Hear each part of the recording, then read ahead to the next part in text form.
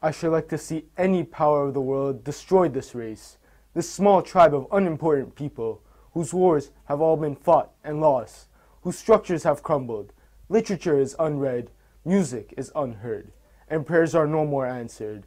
Go ahead, destroy Armenia. See if you can do it. Send them into the desert without bread or water. Burn their homes and churches. Then see if they will not laugh, sing, and pray again. For when two of them meet anywhere in the world, see if they will not create a new Armenia.